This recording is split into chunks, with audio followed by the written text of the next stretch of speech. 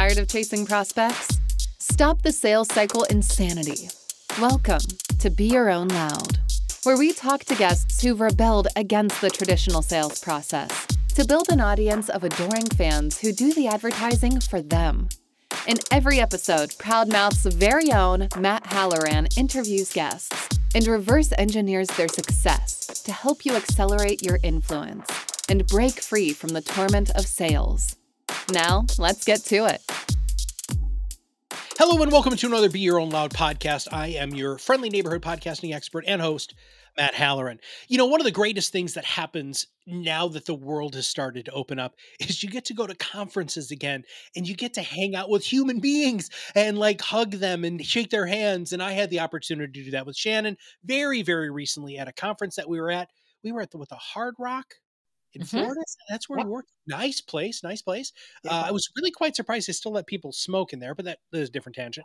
Anyway, and on top of was she really super cool and at a conference that we both really liked because the conference was cool, she is involved with an organization that very many people know about, but not enough actually take advantage of, which is a program called Strategic Coach. Dan Sullivan is the founder of that. Dan Sullivan happens to be a personal hero of mine. I've been following him for probably 20 years. And then I got to meet Shannon, and she's really deep involved in Strategic Coach, which we're going to talk about in a few minutes. But first off, Shannon, welcome to the show. Thank you, Matt. I am delighted to be here. Meeting you is really one of the highlights of the conference. Well, I had such a great time chatting with you because, I love who you are as a human being, and I love what you do. I love your focus, and I love your experience. And so let's start off by talking about that. Tell us your story. How did you get to do this? Oh my gosh. I'll try and make a long story short because I've been with Strategic Coach since July of 1991. So that's a long time. Right. So it started off that I was working for a training development company whose main client was General Motors of Canada. But one of the lines of business we had was seminar room space. And one of the companies that came in to use it, because Strategic Coach only had a very small administrative office space on Queen Street West, Toronto, if anyone knows that. It was kind of funky back then. And so they rented out seminar room space. So I met them. And one of the things I noticed immediately is that the clients were quite different. They'd be like, very gregarious. Hi, how are you? And then they go, hello, I'm Bob. And I'd be like, don't you know each other already? Well, it turns out they were all entrepreneurs, right? So, 5 weeks later, after I got the opportunity to see Dan present, I was on board with Coach. That's a longer story. But I did that. I actually sold Strategic Coach, and I had sold retail before, never sold B2B, but I do have the kind of personality that people said, oh, you'd be good at it. Turns out there's a lot of skill that goes underneath the selling personality part. But anyway, eventually I gained it. Very appreciative to my now husband for feeding me during those early years, because he would take me out for dinner. But after about 3.5 years, I got quite successful and made a very healthy income. But I was bored and I wasn't sure if I could still write like a 2-page essay. I wasn't sure if I could put my thoughts together that way. So I was afraid that my brain was going to rust. So I went back to school and I talked to a client in particular who directed me to this program where one of them was training and design. So it was a certificate program. I already had my BA and I completed the third course, came up with the idea for the Strategic Coach team programs. Then I told Babs, co-founder of Strategic Coach, along with Dan, and she said, great, let's do it. That was 1994. So 1995, I did it and I didn't know how to design a workshop. So Dan designed my first few. Then it turned out that, I didn't really follow his design very well. I needed to do my own. So then I went from coaching, mostly from watching him, and then to designing my own workshops. And that was a long time ago. So my entire career has been the result of a school project. It's a byproduct, which I think is really fun. But I was very clear. I needed to pursue my own passion. And I was super lucky that Babs and Dan found me. I found them. We've grown together and they gave me a ton of room to create that. And it's something, as Dan and Babs will tell you, they would never have created this if it was just up to them. So fortunately, they had enough capacity to include another vision in there too. But what did they see in you specifically? Why was what you brought and how you brought it something that they just were like, okay, let's just do it? It's really interesting, probably because I'm a lot like they are. And that's not just from, oh, we kind of walk and talk and do sort of things similar. That's actually measurable. So one of the things we love to use at Strategic Coach, and I started using the Kolbe profile, which is KOLBE.com, not Colby the cheese. I started using that profile when I first started coaching assistants because I was coaching people very different than I am. And I kind of had to know how they worked, what was important to them, how they problem solved, how their mental energy played out, because it was different than mine. But if you measure Dan, Babs, and me, we're incredibly similar. So I think in the beginning, and I was 26 when I joined Coach, they just saw someone who had the future capability as yet unexpressed. Let's be very clear. But they saw enough of an entrepreneurial idea, a cool idea that would help solve what we call a DOS issue, a danger, opportunity, or strength for our clients. And we're willing to give it a shot. I mean, the cool thing about an entrepreneurial world is that it's very iterative. You get to test and try and make better. So it wasn't like we were launching a $10 million program. The company wasn't even that big then. We were just doing this little thing. Let's test it and see what works. And then, so they bet on me, basically. And the bet paid off, and it has grown ever since. So their bottom line, I'd say they're betting people, and they were betting on someone that was enough like them that they could see that it would pay off. When did you figure out who you were? Oh, aren't we all works in progress? Oh man, I'm still learning every day. But we all have different sorts of permissive abilities, right? We say to ourselves, I'm starting to feel comfortable in this shell, and obviously it's different levels of comfort, and hopefully we continue to grow in those levels of comfort. But at some point, there had to have been a point where you gave yourself permission to be Shannon, who you are, even some of that today. Talk about how that happened. There are a few key influences I'm going to say really paid off, really made a difference. First of all, I was raised by my parents, and my parents were incredibly trusting people. And my mom and I were having a conversation about this on Saturday. She said, I just knew that if I trusted you, that you would find your way. So I was given, I didn't have to conform or have to be a certain way to make my parents happy. I just had to be me. So I had that initial, which I realized almost no one else gets. Very few people have that unconditional support to just, oh, can't wait to see how you turn out, right? And not from a controlling standpoint, but from a celebratory exploring. Now, that means I went down a lot of different paths and kissed a lot of frogs. It's a fairly exploratory path when you do that. But I ended up in a really, really, really good place. So that would be one. The other thing was actually getting my Kolbe profile done. It's very validating. It does not measure personality, does not measure intellect, when I'm blessed to have a decent amount of that. But what it does measure is how you strive. So how you problem solve, how you approach it. And when I first got my results back in what's called initiating quick start. So if it's new and different, it's automatically better, also known as bright, shiny objects. But it also said that your mental energy for being super specific and detailed and designing and arranging and planning is really short. It kicks in at the very last minute for a very short period of time. So when I saw that, I didn't think all of a sudden, it's like, you're not crazy. Your strengths are fantastic in the right place. Okay. Explains why I never fit into the school system at all, despite getting through it. I was good with people. I was good at sales. I was good at promoting. I was good at risk taking. I had an instinct for it. And Kolbe laid that out on paper, black and white and color and words. It was like, oh, and Dan and Babs are very similar. So that was, and so is my husband, actually.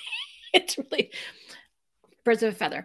So that was very validating. And then Strategic Coach also has a concept called unique ability.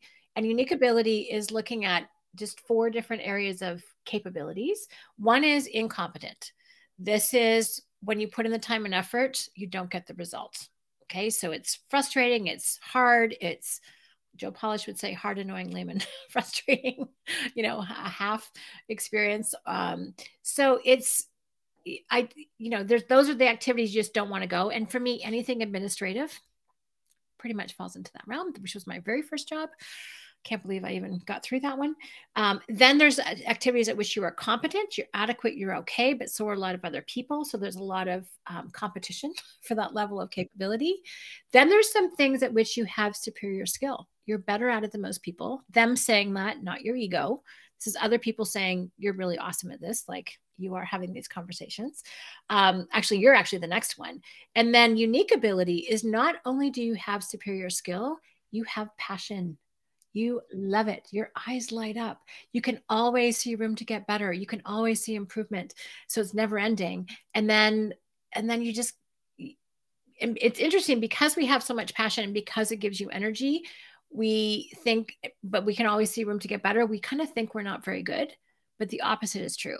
People who don't have that passion and doesn't give them energy, they actually run out of steam. They know, theoretically, they know that they could get better. I can talk, but not practically.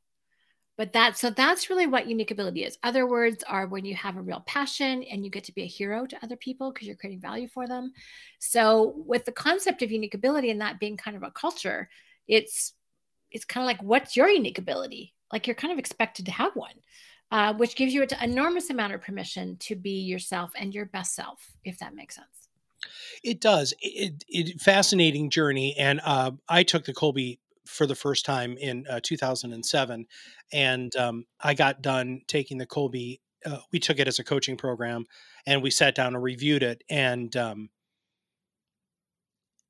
everybody said, "Oh my God, Matt, everything now makes sense with you." Because I was like a 9 quick start. And then all of my other numbers were absolutely abysmal. Because I'm a shoot, aim, ready sort of guy. I'll figure it out as I go. Because that's the way my life has always been. And it's interesting because I think a lot of people who listen to the show, and a lot of people who are listening to what you're saying are like, "Oh my God, okay, so there's a reason why I am doing this." And so many people focus so hard on trying to be good at things that they suck at. I'm paraphrasing, of course, instead of really focusing on their unique ability.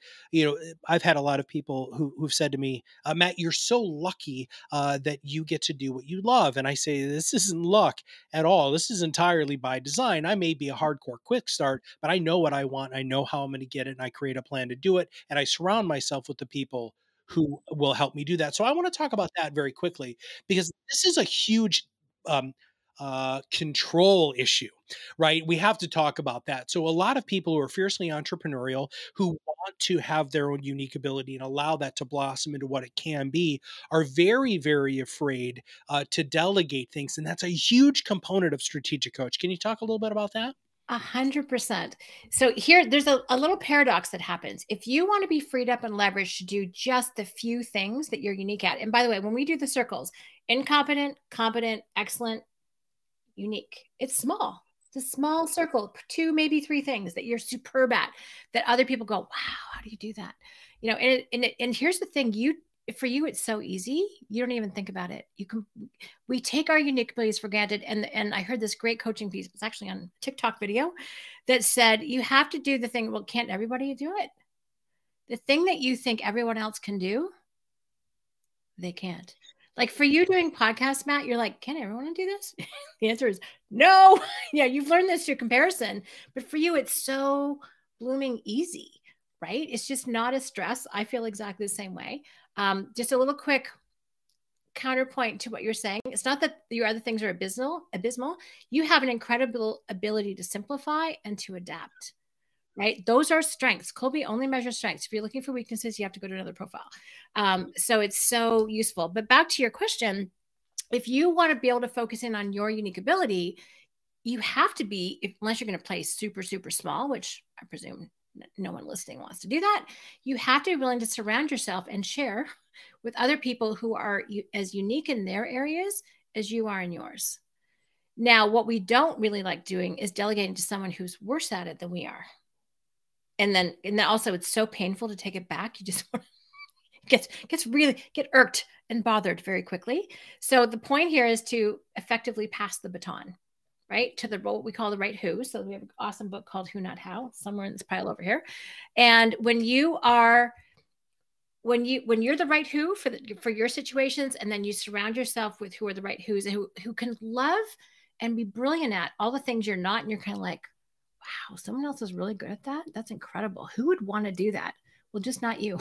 Right. So you have to make sure that you give a lot of credit to people, even if you would hate it. That doesn't mean it's a hateful activity. It just means you hate it. Right. So it means you have to be very validating. It's like, oh my gosh, love how you do spreadsheets, love how you handle the admin, love how you run the office, love how you are so great with the tech, whatever it is. You just like, thank you, because they free you up.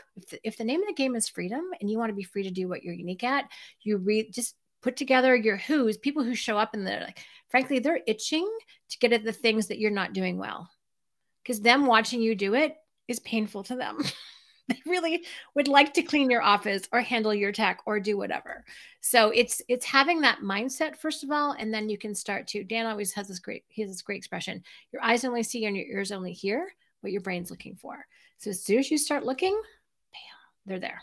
One of the biggest things that we did at ProudMouth specifically was when we hired Lisa, our chief operating officer, and Kirk, who is unbelievably creative, but very detail oriented. And then you've got me, who is very, very creative and very extemporaneous. Lisa is the glue that holds everything together. And what she does, she gets up in the morning to make it so that all of these things work. It's unbelievable. And she gets so much joy out of things that drive my partner and I absolutely crazy. Now, I'm going to challenge you on something, though, because I hear this often in the strategic coach model, that people who join who don't see the bigger picture get frustrated because there is such a big push to delegate before the people think they can, whether it's emotionally, philosophically, spiritually, physically, or financially. Talk about that, please.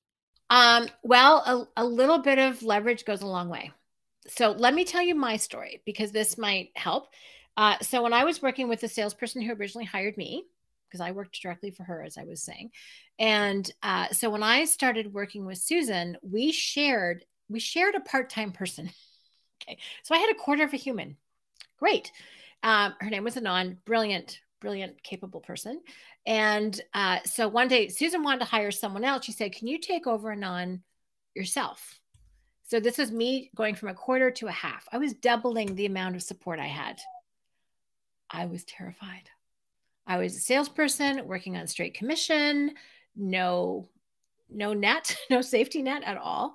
And so what happened was, finally, after, I think it was a good 10 days, kind of had to make the decision. I'm like, swallowed the big lump in my throat, like, okay, I'll do it. And then Anon started supporting me like 100% of half the time that she was working part-time. And 3 weeks later, I said, how soon can you go full-time? The leverage was phenomenal. So when it's the right who, don't forget, I had a part-time person. So if anyone's like, I don't know if I can, I'm like, let me tell you. Right. So I've heard that too, Matt. And people do overextend themselves. Please don't do that. Usually out of ego. So just look at the next available opportunity for you. And then Anon did end up working with me full-time, and she's amazing. And then I ended up having my own team of 5. I think there were 6 of us, including me, before we changed structures. And then I became full part of strategic coach. There you go. So that's actually what happened. And it was kind of amazing, because when you have the right person, the freedom it gives you to do more of what you are best to do, which, by the way, I'm going to assume is creating value in the world and that people are paying you for. So that little bit of leverage frees you up to make more money. Because frankly, when you're doing that stuff you're not good at least for me, I'm slow. It takes me forever. I overthink it. I have to check 14 times that it's correct. I'm not making any money when I'm doing that. If I can be freed up for even a small portion to free me up to go and create some more value, which people are willing to pay me for because I'm better at it, then I can afford to hire more talent. And that's that upward cycle that happens. So, I was the 6th person to join the strategic coach team. We're well over 120, 125. We're not massive hiring expansion right now, right? So it doesn't happen like you don't have a team of 30 join you all at once. You build it incrementally, and then that little bit of leverage frees you up, creates more cash flow, buy more talent, more capability, and the thing, it just grows like that. And the right people you'll exit the wrong ones quickly. And then I'm all about entrepreneurial teamwork. But the right ones, you'll attract them. We've got a crazy number of people who've been with the company 10, 15, 20, 25, 30 years. So when you free people up to do what they're unique at and support a really great purpose, they stay. You used a word that we have talked a little bit about on this, and most of it is the abolition of the ego. A lot of the strategic coach people who I have had lots of interactions with over my time as a coach and as a person who's helped other business owners, there's an interesting balance there, it seems, in strategic coach, because it doesn't seem like you guys are aggressively attacking the ego of the client. You're actually kind of stoking that a little bit because of this whole unique ability idea. Can you elaborate on that, please? Okay, this is so fun. I actually think unique ability is and ego have an inverse relationship. Ooh. Yep, given some thought to this. So when I know what I'm unique at, I also know what I'm not, which, by the way, is a much greater number of things. Yeah, that's really big. And I can have complete confidence in what I'm unique at and complete humility at about everything else. So if you think about now, lots of metaphysical, spiritual conversations we can have about ego. It is useful. It does get us to a certain point, but at some point it can become a ceiling. And I think it's different than being confident and where I can create value, which is not just me saying so, but it's the world saying, Shannon, we really love when you do this. It's really helped me. I had a client say how much my Team Success podcast made a difference to him during the lockdown. He walked up to me to meet me. I was in the Chicago office. This is last week. He goes, I have to introduce myself. And I thought most people talk about the podcast I have with Dan. No, he was talking about mine. That did stoke my ego, just saying. But yeah, I know, right? It's so validating that you don't even know sometimes who's listening, right? You just hear about it sometimes. But the whole point, ego is kind of a little bit what we do to get ourselves out there in the world and throw ourselves against it and seeing what sticks. But when your unique ability is very much also about value creation. It's how is it creating value for other people? How is it helping other people move ahead? And when they give you the feedback that it is, your job is to believe them and do more of those things and less of the things that they're like, you're not really good at that. They're also correct. Right. So our egos can get in the way of receiving that information about how we're creating value and how we're not how we're good or bad, not a useful distinction, but how are we creating value and how we're not. And if we move more in the area of, how we're creating value for others and less in the way that we're not, then we're going to show up as a pretty fabulous contributing human being. And our ego doesn't have to be too fussed, to be perfectly honest. We can be very confident, as I said, that the things that we're great at in terms of how they reflect on other people or how they impact them. And then have a ton of humility about all the stuff that you're not. When people think they're really good at stuff they're not, that's ego. Drives me batty. Probably you too. Oh my. It's one of the things that we say about financial services professionals, which is a lot of our focus here at ProudMouth, is just because you're a great financial advisor doesn't mean you're great at marketing, great at HR, great at management, great at taxes, right? And so it's interesting to see the look on their face. Of course I'm good at that stuff. And there was a book a long time ago called Good to Great, which was a huge motivator for me when I was really early on in my career, because I didn't want to be just good at things. I wanted to find something that I was great at. And I think that's what I'm hearing from you with all of this unique ability component. 100%. And there's another expression, good is the enemy of great. And fabulous book, Necessary Endings, by Dr. Henry Cloud.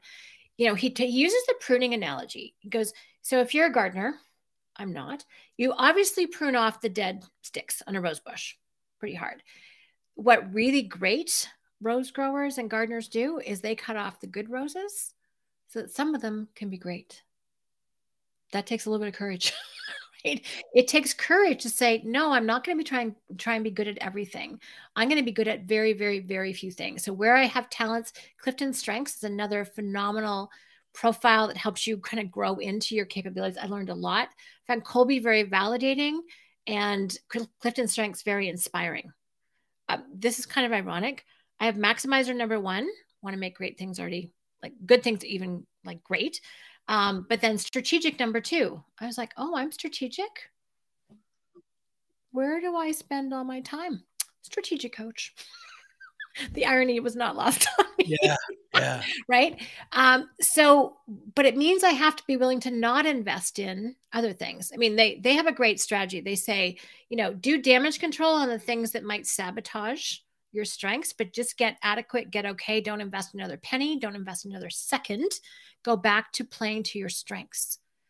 And they have a formula: talent times investment equals strength. And that's when you can get near perfect performance. Who doesn't love that? One other great author that's really supported this is Lewis Schiff in his book Business Brilliant, where he gave a presentation about the book at a coach office, which I helped organize, which was fun. But he said he and Russ Allen Prince interviewed a ton of very successful people, from middle class up to ultra high net worth individuals, over 20 to 30 million at that time.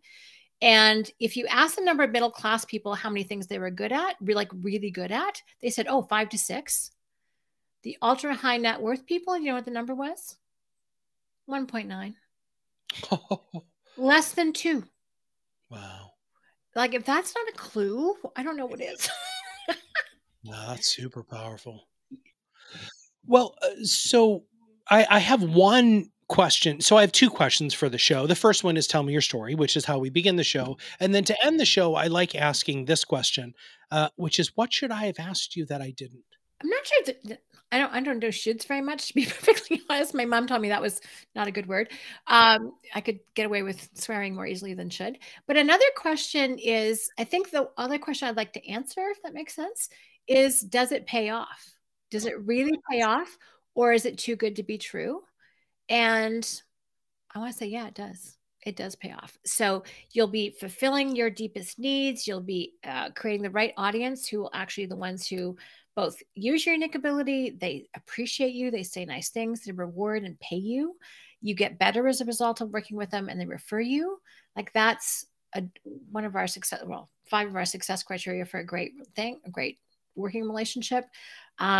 It's just incredibly fulfilling, and it's not too good to be true. It absolutely, the world, if you just think about it from this standpoint, if you're doing what you're unique at, what you love to do and are best at, most simple definition, if you think about athletes and entertainers, who do we pay the most money to watch work? Them. We're watching these people, and they have superb, top of the line skills, and we pay to watch them work, and they love it. So why are you any different? Why are we any different? And so when you have that mindset, it shifts a little bit from the normal one of just be good at everything. Nope, that's better for machines. We're better to be unique, and that's what the world appreciates, values, and is willing to pay for. I used to challenge my clients all the time when I was a consultant. Are you a professional? And of course they were like, of course I am. Really? Well, so let's take what you do, and let's take what's your favorite sport? And they'd say basketball, football, whatever, right? Very few people said cricket, by the way, but whatever.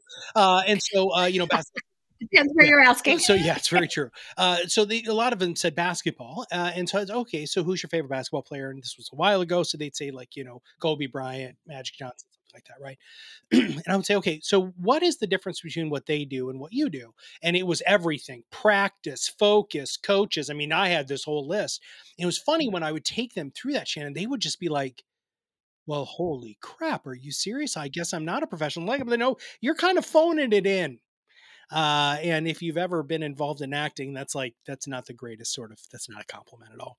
All right. So Matt, what a brilliant thing to say to someone. Well, yeah, it's all yours. Yes, absolutely. I don't coach anybody anymore, and you're way better at it than I ever was. So yes, if I could give you any gift, that would be it, and that would make me very happy. All right. So Shannon, thank you for all of your time today. I know that you're a very busy person. I know that you have your own show. as people listen to this, I'm sure they're like, okay, this lady's unbelievable. If somebody wants to hire you, if somebody wants to get involved with what should they do and how can they reach out? Oh my goodness. I actually only work with strategic coach clients. So to hire me, you need to join Strategic Coach. So strategiccoach.com is where to find all things. I have to say the amount of stuff we give away for free is ridiculous. And there's a new package that just went out. I'm like, wow, it's actually 5 of our books, 5 of our quarterly books. So go there. If you're even remotely interested in being entrepreneurial or taking your entrepreneurial success level to the next point, look at all the things. So strategiccoach.com is, and obviously the most enriched experience is joining the Strategic Coach program. But then if you want to check out things about entrepreneurial teamwork and surrounding yourself with really great who's and how to effectively pass the baton, then that's go and check out Your Team Success. So that's yourteamsuccess.com. That's where I have my books on, really it's a team success handbook, multiplication by subtraction. My team success podcast is listed there. And then if you'd like to listen to Dan's and my podcast, it's called Inside Strategic Coach. And that's a really fun kind of me getting into Dan's brain. And I just pick things he said that I want to learn more about. And so it's me questioning him and we have a blast. We love it. So that would be another really great thing to go check out. So a lot of resources, a lot of different ways to find me. And we will make sure that we have all of what you said in our show notes. So everybody, one, if you want to find out what your unique ability is, and then truly find out how to have that turn into something that changes your life and the life of people around you, Strategic Coach is the program of all programs. There isn't anything like it out there. There probably never will be. It is the coaching program for entrepreneurs and business people. There isn't anything better. There's lots of podcasts, which is wonderful. They just put out so much great thought leadership. But where the magic happens is when you join the program and you go to your first meeting. That's when you're going to look around and say, oh my God, I'm not alone, because so many people are listening to this and who are watching this feel like they're on an island. And I'm telling you right now, you are not going to feel that way when you join the program. So Shannon, thank you very much for your thought leadership, all of the contributions that you've made to the world of entrepreneurialism, which is that a word? It is now. Yay, good. I made up another word. Maybe. No, I think that's a good one. But thank you for being on the show and thank you for sharing your wisdom with our audience. Oh, my pleasure, Matt. It's a joy hanging out with you. Can I mention one more that I forgot? Sure. There's also uniqueability.com. Okay. So great resources there. Put together my sister, actually, Julia Waller, who is all things unique ability all the time. So lots of great things. But thank you for sharing your unique ability with me. It's really a pleasure. And if you have not subscribed to the show, make sure you click that subscribe now button below. And if you know somebody who should hear this, it'd be great for you to share it. It's super easy to do that. But most importantly, give us a quick rating wherever you're reading this, seeing this, hearing this, because that always helps us find out what you like, what you don't like, and what we can do better.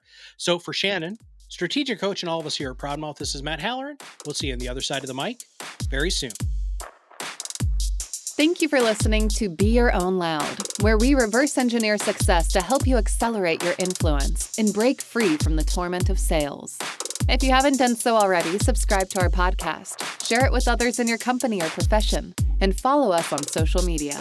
This podcast is brought to you by ProudMouth, the Influence Accelerators. Visit us at ProudMouth.com and join our Influence Accelerator Academy for free to enhance your marketing mindset and know-how.